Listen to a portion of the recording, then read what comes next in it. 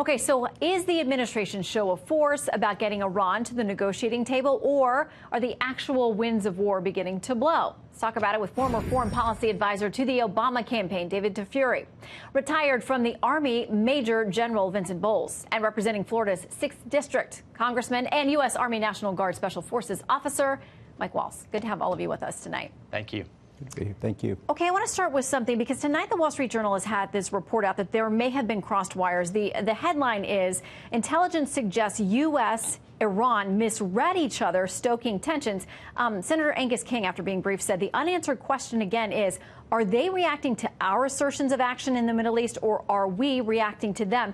General, what triggers the kind of response, the show of force that we've been seeing this week?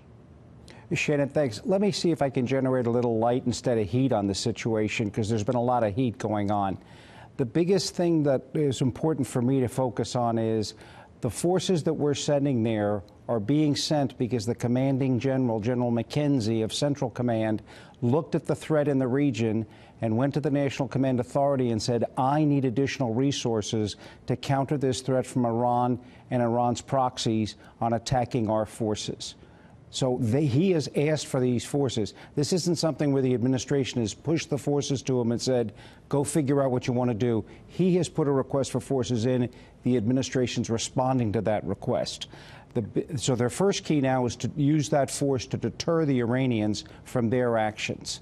And that really is the key for us right now. And Congressman, you're shaking your head. You've been briefed. You know more than all of us put together about this current situation there. So what should we know?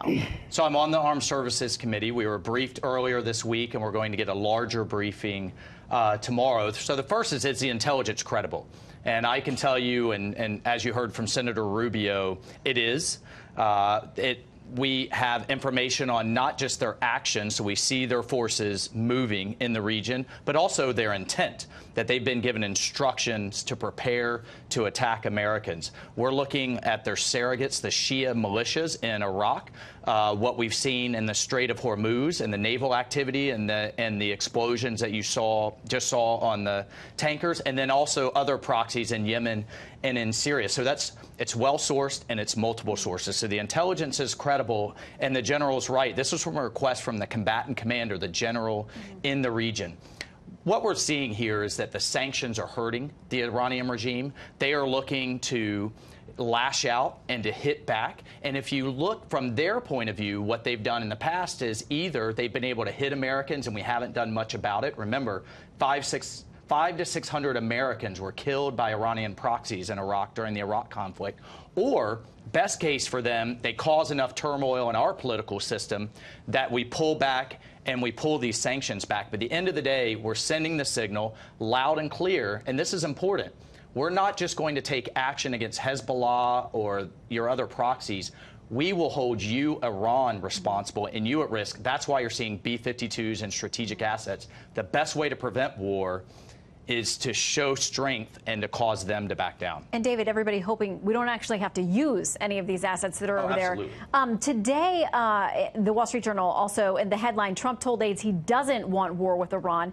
They talk about the fact that 2 U.S. military destroyers went through the Straits of Hormuz. There were no incidents today with that. They quote a senior defense official saying the deterrence part of this is going pretty well from our perspective. How much of it is about that, making sure there isn't a conflict? I think that's a lot of it. And I don't have as much information as the congressman or the general, but I do believe that there is a credible threat from Iran. I think it was appropriate for us to move these ships into the Gulf, and I think it was appropriate for us to move other forces to prepare for Iran and to deter Iran. There is a real threat. This is what Iran does. When it's unhappy with something the U.S. does or one of its enemies it does, it engages in retaliation, but doesn't retaliate head on. It uses its proxy forces, it engages in terrorism, and does other things to strike civilian targets. So one of our targets are our personnel in Iraq. I served in the embassy in Baghdad. We saw this week the State Department is now evacuating that embassy because there is a credible threat, clearly.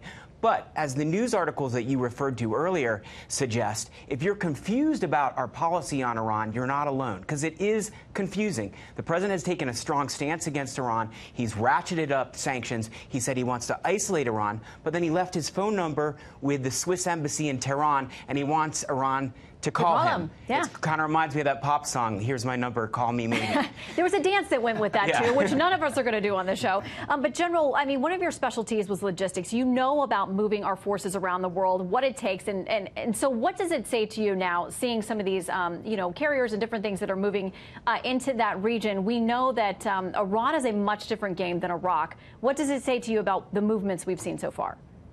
Well, the first thing is it's a home game for them and it's an away game for us. So we have to make sure we come with the overwhelming force we need so the Iranians understand it is not in their national interest to attack us or take us on. It is just not worth it to them. At the same time, we're going to be predominantly at this point in time a naval, air, anti-missile defense operation that we're going to be going into. We do not want, with 120,000 forces, Iran has an army and a military of over 500,000 active duty. We are not going to be invading Iran with 120,000 forces right now. Right now, we've got the right component of forces we need to deter Iran and make sure they understand it's not in their best interest. All right, Congressman, quickly, we're almost out of time, but I want to give you a chance to respond to one of your colleagues. Congresswoman Ilhan Omar tweeting this: instead of barreling towards another reckless war, we should be looking for ways to de-escalate tensions with Iran and other countries. No Iran war. Stop endless war. We know from my response would be we know from the past and past Iranian behavior that they are emboldened by perceived weakness, and they back down with perceived strength, as David was saying. And in the past, if you look back in the 80s, when a lot of the senior commanders that are now in charge in Iran came up, they hit us hard in Beirut. They killed over 200 Marines. And what did we do? We pulled out of Lebanon, where they were pushing through their proxies. What happened in Iraq? We responded tactically, but we never held the Iranian regime responsible. And what the president is saying with these strategic forces is sending a message loud and clear: we will hold you responsible. That's actually the best way to prevent conflict.